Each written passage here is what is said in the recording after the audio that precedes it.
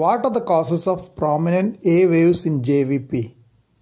A prominent A wave in jugular venous pulse indicates a resistance to right ventricular filling, which may be due to RV hypertrophy or RV inflow obstruction. Those with right ventricular hypertrophy, pulmonary stenosis with intact ventricular septum.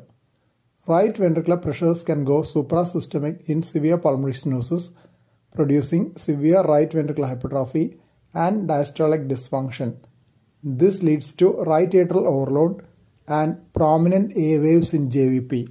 If there is a ventricular septal defect as in tetralogy of Fallot, right and left ventricular pressures equalizes and right ventricular pressures cannot become suprasystemic in the presence of a non-restrictive ventricular septal defect.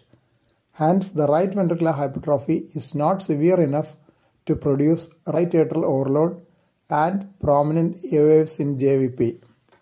2. Pulmonary arterial hypertension.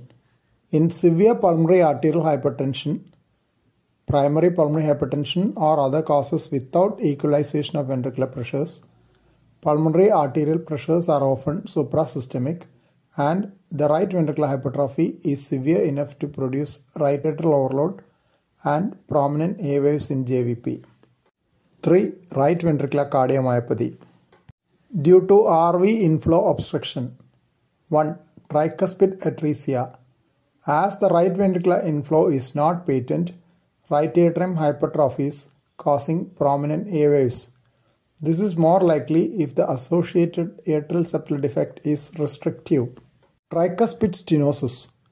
Obstruction of tricuspid valve causes elevation of right atrial pressures and right atrial hypertrophy causing prominent A waves. Giant A waves, often described as leaping to the eye, are greater in height than usually perceived as demonstrated by pressure recordings. Tumors obstructing RV inflow. Depending on severity of obstruction and whether the obstruction is persistent or intermittent, A waves can become prominent in the JVP.